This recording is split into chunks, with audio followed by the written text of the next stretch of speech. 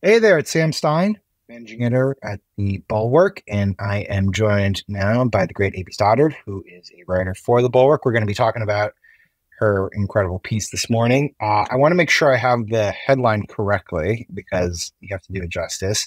It is Trump just had his worst week ever.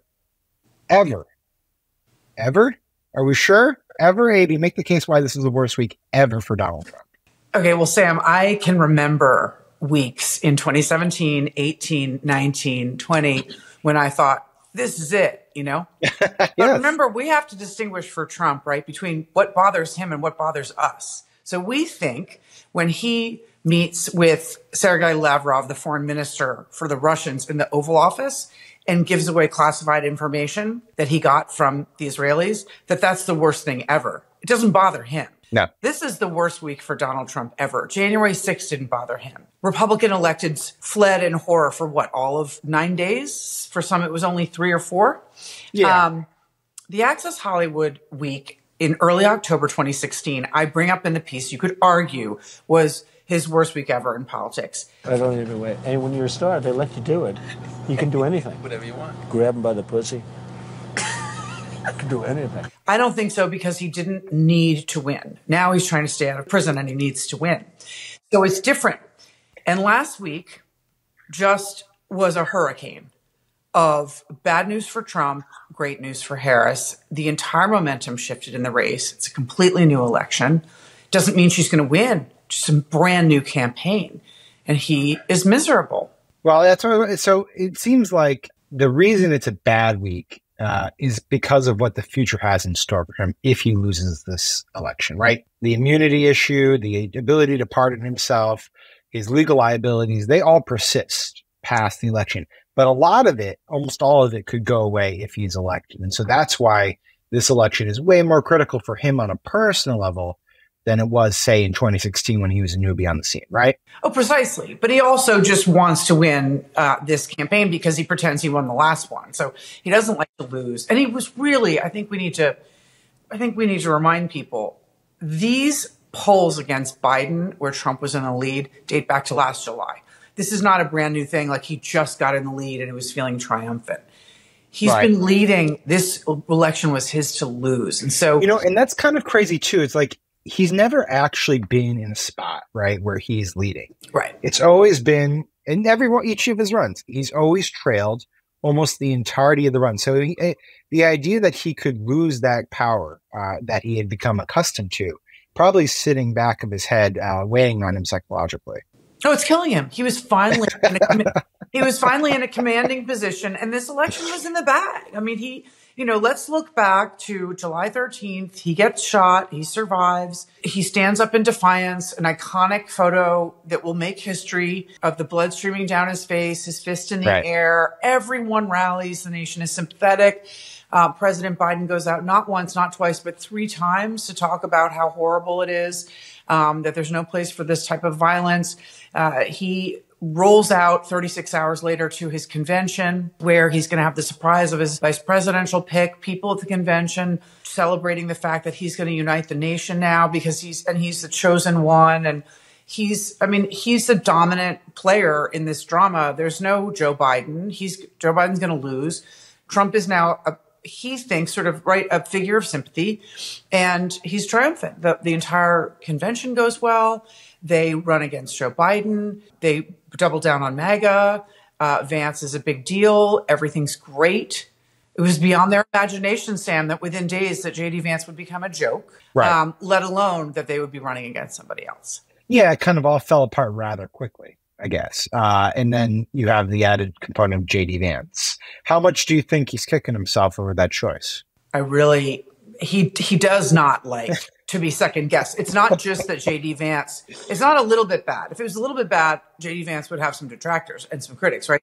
It's people saying, wow, this was a mistake on Trump's part. And he does not like to be second guessed like that. That doesn't happen to him. It hasn't really happened before. He's fired good people, but he has not hired bad people and been stuck with them. So this is really tough. And we know So you're of the mindset that he's stuck with it, because I think Bill is sort of leaning towards the idea that he might jettison Vance. I don't see that happening. That would be a admission of error that I don't think Trump's capable of at this juncture. That's the way I feel.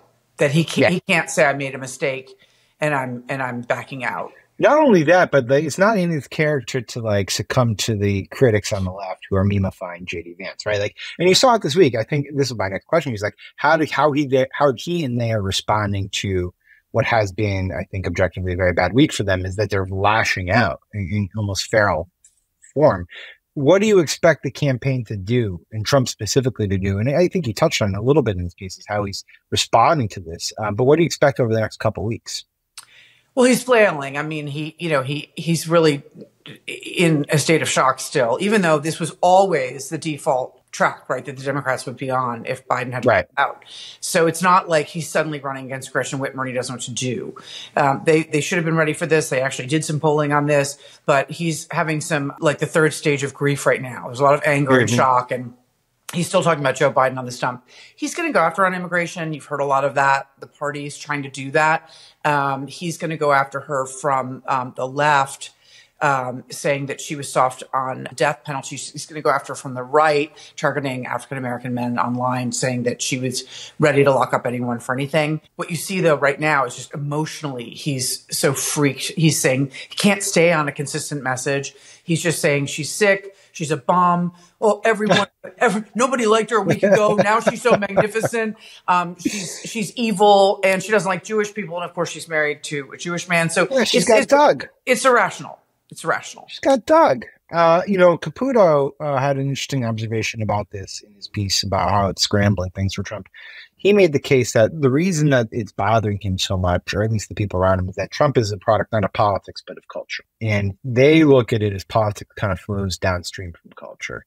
And what's happened with Harris is not that she's had some meteoric political rise, which she has, right? Like raising $200 million is impressive, but it's that she's become sort of culturally accepted, if not exalted, in the past week, and all these people have like turned to her as almost a quasi savior of the country, and I think they find that to be they're irritated by that, and I think they're also intimidated by that in a way. I think they are intimidated, Sam. That's a really good point. She has tapped into a vein in the culture that is unavailable to Donald Trump. He's made some really impressive moves into the Democratic coalition, right? The flight of non-college Black and non-college Latino men, particularly into the Republican Party, is racial realignment is, I don't want to give him credit for that, but he likes to think of himself. Jumped on it and he's accelerated it for sure. He thinks of himself as a TV star first, right? And right. A man of the culture, just like you said, and of Hollywood, and he loves star power, and he loves a good show, and he knows what looks great to the eye, and what crackles. So that's why the whole idea of the Democratic convention is just really going to freak him out, because most of America won't watch it and they won't care. They might hear about it because it's going to be really electrifying, I think. But it's really going to get to him because it's really important. And it's going to be a bigger audience than his. But it's only because it's got much more dramatic inputs, right? It's got the passing of the torch. It's got the Obamas. It's got the first Black female candidate who's ever going to be nominated.